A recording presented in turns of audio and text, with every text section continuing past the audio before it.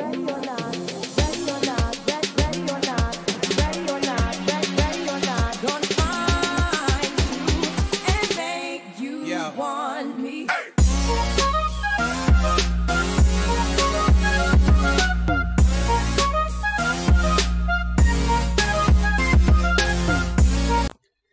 Yo, what's going on, everyone? Welcome back today to a brand new video. Before we get started, don't forget to subscribe and turn on notifications so that you can be notified of when new videos happen. You can also join our Discord server and know when live streams happen.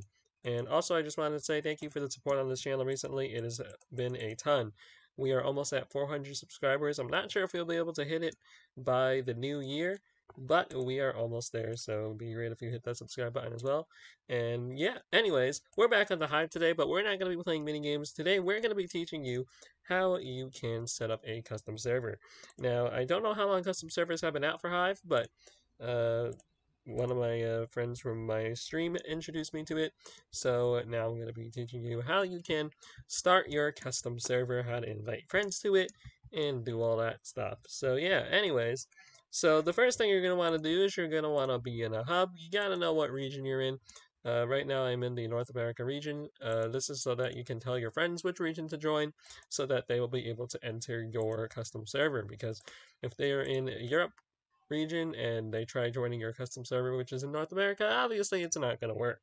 So the first step is knowing which region you're on the Hive.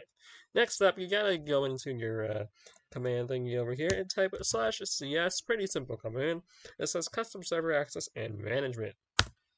You can hit enter, and now this is the custom server menu. You can go ahead and either create your own server, look through your invites for other people's servers, or enter an invite code. But we're going to create our own server today, so we're going to go ahead and choose a game. You're going to have to choose a game.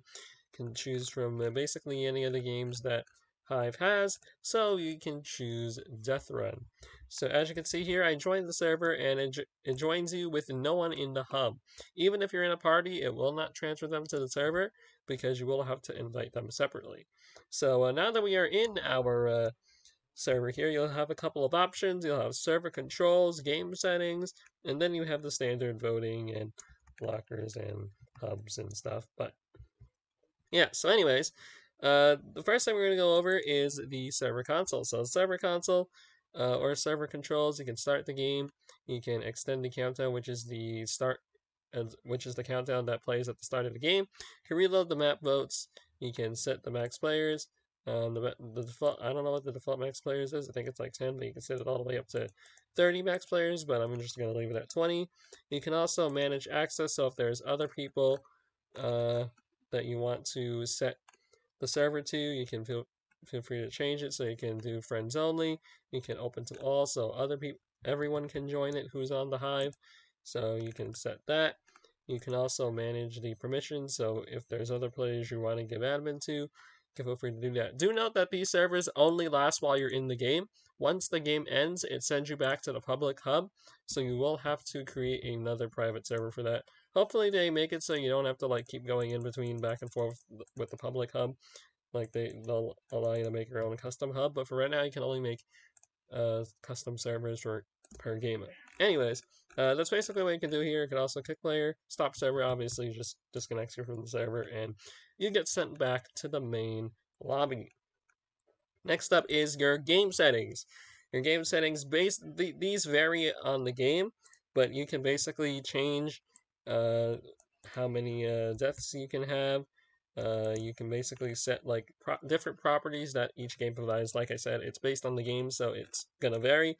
But here are the game modes that you can choose between for Death Run, and you can go into each of them and set your preference. Sometimes you can do a huge preference, like you can mess around with the game, or you can like do a lower preference. But you can also view the changes as well, so you can see which changes you made to the game previously. And yeah, so that's basically what you can do so far. Hopefully they'll be adding more features because this is a development. The custom server things are in development, so hopefully we'll see some more features come in the future. So now for the way you invite people. Now you may be like, you went through the game settings, you went through the server controls, and I did not see how you invite players. Well, the way you invite is a separate command. You have to go ahead and do /invite. So now, as you can see, you'll have an invite screen. It says if you invite a player, they can join the server, but they can't invite other players. So no one can invite other players but yourself. So you can go ahead and select a method. You can invite a friend. So you can choose whoever's online. So you can send an invitation to them, but he just left. But then you'll have to keep typing in the command again. I'm not sure if there's a simpler way to do this, but this is how I know to do it for right now. Or you can invite per username. You can type their username out manually, and if they're in the same region as you, they'll be able to be found. If not, it'll just say player not found, so that's why you want to make sure that you're in the region. You can also do by code. I'm not exactly sure how you do by code yet, so if anyone knows how to do it by code, you can feel free to put it in the comment section in case other people want to know how to do it by code. But for right now, that's how you invite people with the username, and how you can change the different game preferences and stuff like that. So yeah, but anyways, then you can just start the game as a regular game.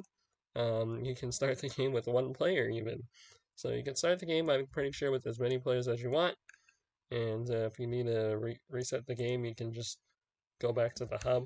But like I said, if you do go back to the hub like this, it will take you back to the main public lobby where you'll have to uh, create the server again with the same command. Do the same process. If you want to change the game mode, you can change the game mode and do all that. So yeah.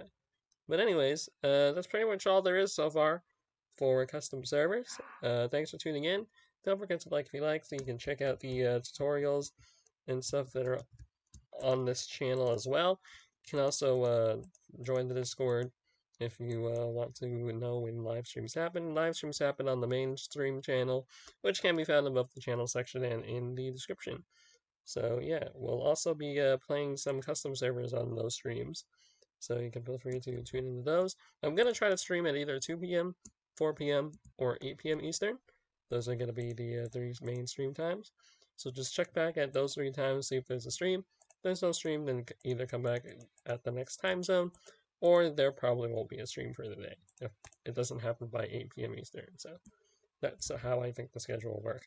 Also, if you do watch my live streams, you can feel free to leave live stream feedback.